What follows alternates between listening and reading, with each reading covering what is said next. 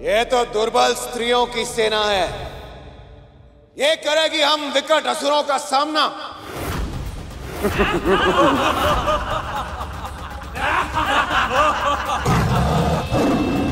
चूड़ी पहनने वाले हाथ केवल करची और बेलन चलाने के लिए होते हैं, ना कि अस्त्र उठाने के लिए। प्रतीत होता है तुम ऐसे नहीं मानोगी। तो आओ आओ, देखो हम असुरों का पराक्रम।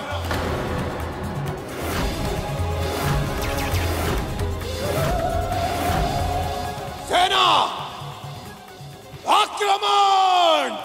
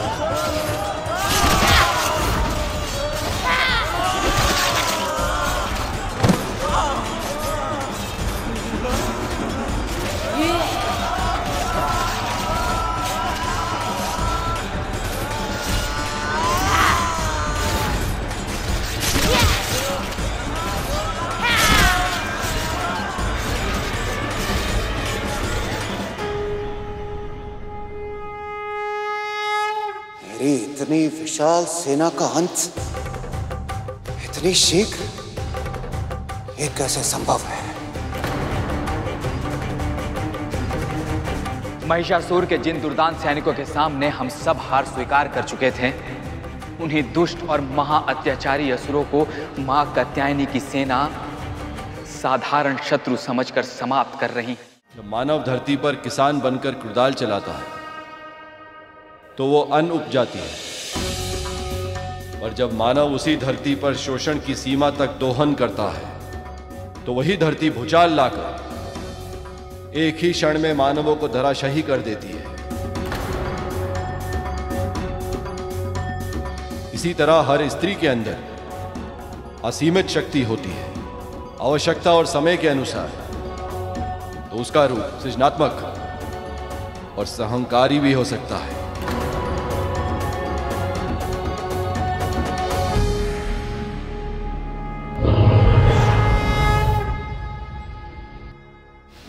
इतनी विशाल काय सेना का अंत इतना शीघ्र इसने कैसे कर दिया?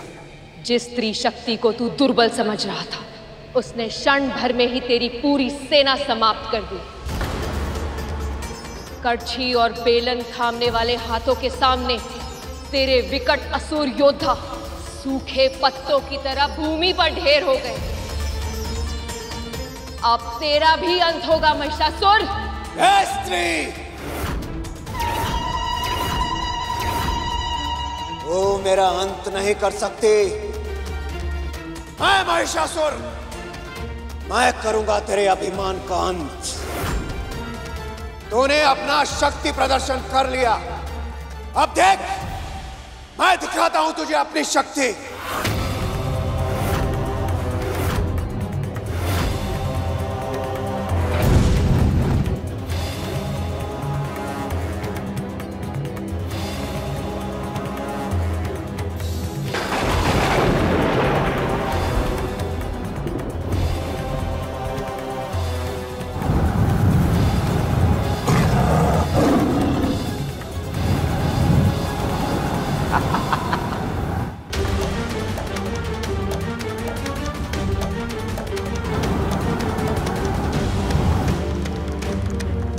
ये चक्रवात तो बहुत ही भीषण लग रहा है पिताश्री।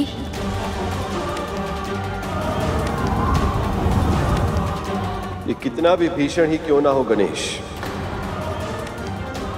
पर तुम्हारी मां के क्रोध से इस संसार में कुछ भी भीषण नहीं हो सकता, कुछ भी नहीं।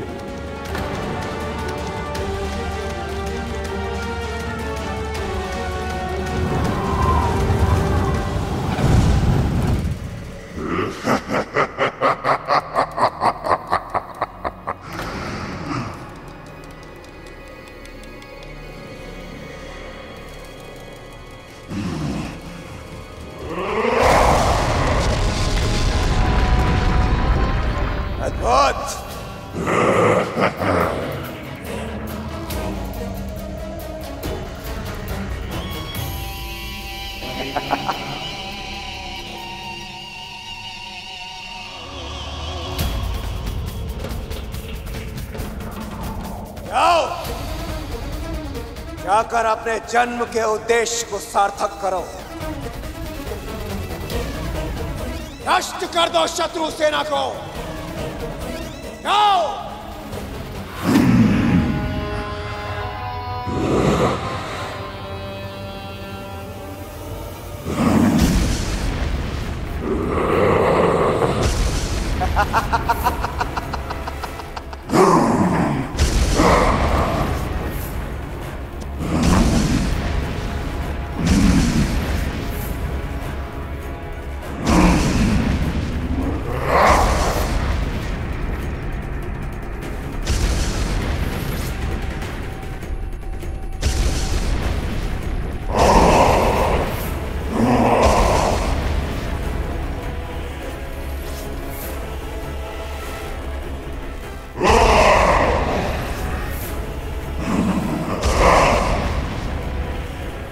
उसे नहीं, उसके मान का मर्दन तो मैं स्वयं करूंगा।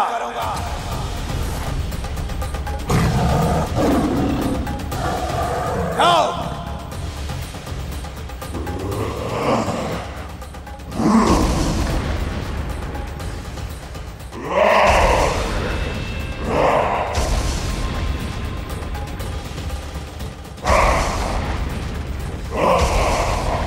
देवराज, ये दानव तो महाविशाल है। सत्य कहा अग्निदेव। इसने विशाल काय पर्वत को एक कंकड़ की तरह चूर चूर कर दिया। अर्थात इसमें बल असीमित है। तो फिर ऐसे में मां कात्यायनी इस वृहदाकार दानव का सामना कैसे करेंगी? ये प्रश्न केवल आप सभी के मन में नहीं है देवगण।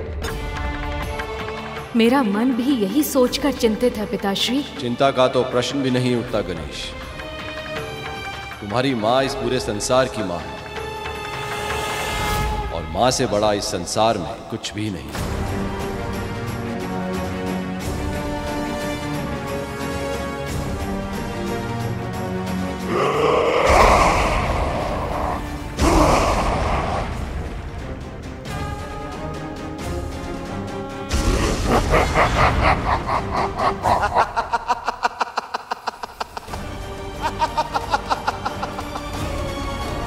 ये स्त्री सेना तो भयभीत होकर लुप्त हो रही है। ऐसी ही भयभीत होती रहना। कदाचित यही तुम्हारी नियति है।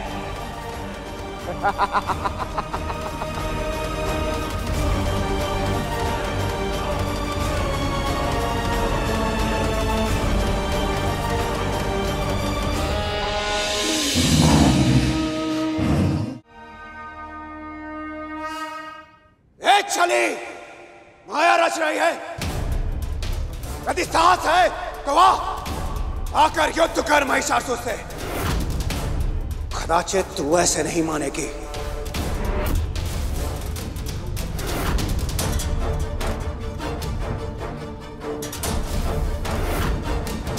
माँ का ऐसा स्वरूप देखने के बाद भी इसके मन से दुष्टता समाप्त नहीं हुई। हाँ प्रभु, ये तो बड़े ही अचरज की बात है।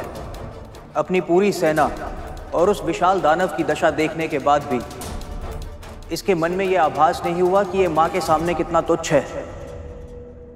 अभिमान का दुर्गुण ऐसा ही होता है नंदी। आंखों के सामने सत्य उपस्थित होता है, पर अभिमानी उसे देख नहीं पाता। देवी कात्यायनी के सत्य से जितना दूर जाएगा, इसका अंत उतना ही बुरा होगा।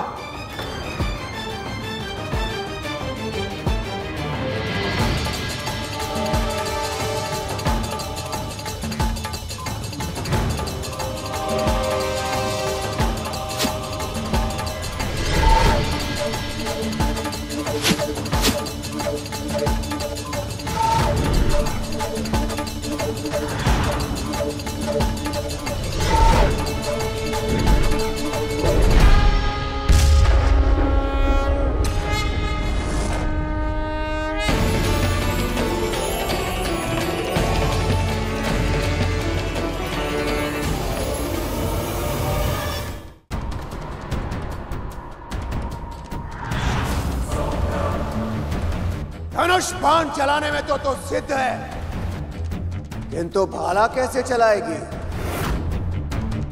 उसके लिए तो शक्ति चाहिए। कैसे सामना करेगी तू मेरा?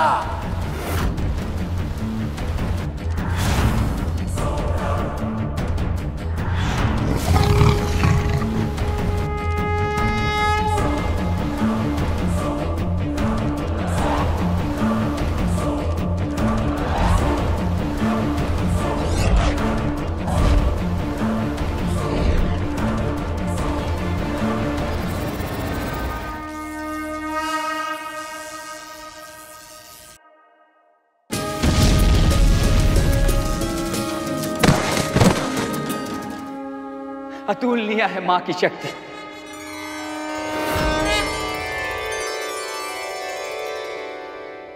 कैसे संभव है ये? कैसे इतनी शक्ति है तुझमें? ऐसी माया रच रही है तू? अब भी तेरा अभिमान पूरा नहीं हुआ महिषासुर?